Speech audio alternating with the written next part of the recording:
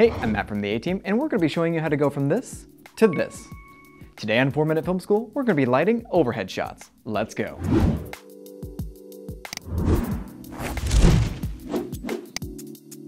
One thing you probably see all the time online are overhead shots. Shots of gear or products taken directly overhead. Sometimes these are called flat lays, when you see everyone showing off the cool gear they have. Or sometimes it's called tabletop shooting, when you see it in those fun, colorful commercials. Overhead rigs are a great tool to have in your kit, whether you're reviewing products on YouTube or taking pictures of watches or cooking in your apartment. Being able to shoot top down gives you a great angle that can be used for dynamic shots or a cool second angle. But how should you light your overhead shots?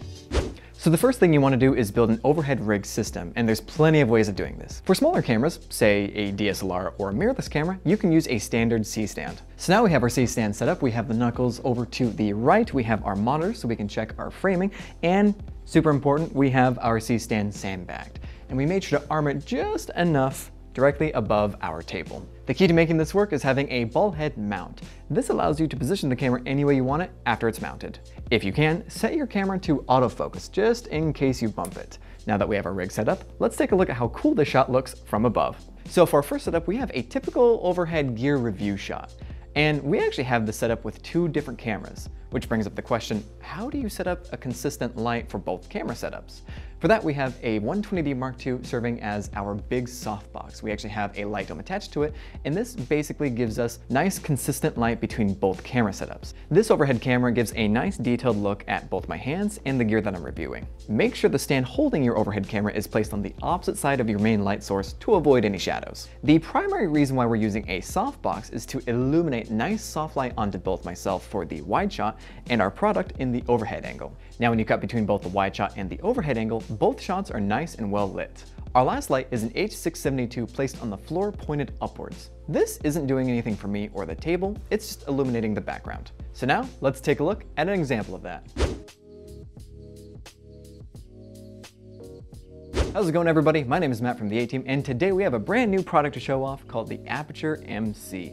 This thing is super cool, it's super awesome. It is our first WRGB panel, and it's the size of your palm. It's really nice. And it's got some really nice built-in effects to it. It's battery powered, you can charge it via USB-C.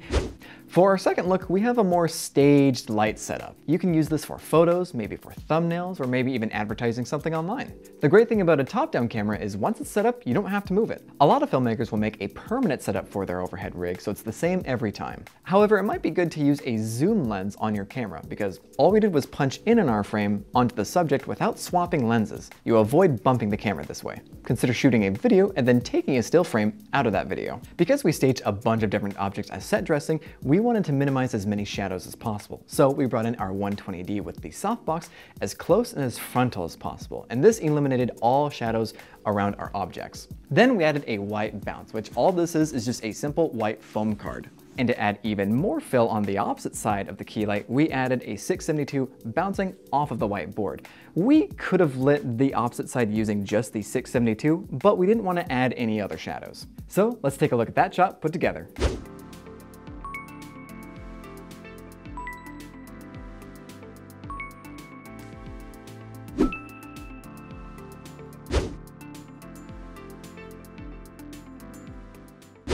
Time for a recap. In order to light great overhead shots, there are two things to consider. First, soft light is the way to go. I know we say that a lot, but it's true. Soft light will be the most forgiving when you're moving your products around, because its large size will wrap around the object. Second, be careful with shadows. With small products, shadows can become really obvious. Try adding fill light without creating more shadows by using a bounce. Comment question of the day: what is the coolest overhead shot you've ever seen? Comment below for a chance to win an Aputure M9. If you've enjoyed this video, make sure you hit that like button and subscribe for more tutorials. I've been Matt with the A-Team. Thanks for watching 4-Minute Film School, and happy shooting.